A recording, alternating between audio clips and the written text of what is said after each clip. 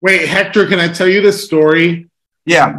Me and Katie Blair were sitting in the Miss Universe apartment, and Zuleyka comes out with this hairbrush that had blonde hair in it, and she looked at us and she says, "Whose dirty brush is this?"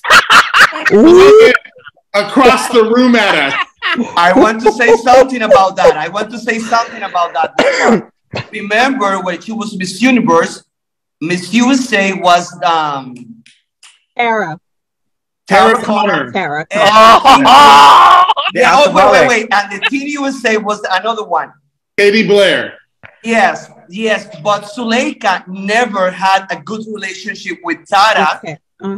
Or Katie. Because Zuleyka knows all the drama and the info, and you need to know that about something happened between Tara and Katie about the boyfriend or something like that. Right, I remember that one. Wait, can I tell you the first day that Katie Blair had won Miss Teen USA? Her and Zuleyka were in the limo going to the party together. I had just touched Katie up. Zuleyka was on the phone with her dad going to the party, and she says, "Miss Teen USA no más bonita." And Katie Blair understood Spanish, and they almost fought in the limo. Oh, I love it. I love it. And then I have one more story about Zuleyka. We were filming Pageant Place, and we were all leaving the apartment to go to Miss Teen USA. And we all had to bring our own luggage down.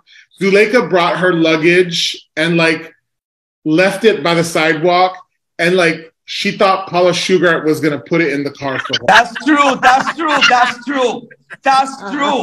And Paula was like, "You don't think I'm putting that in the car for you, do you?" Well, remember when Zuleyka won?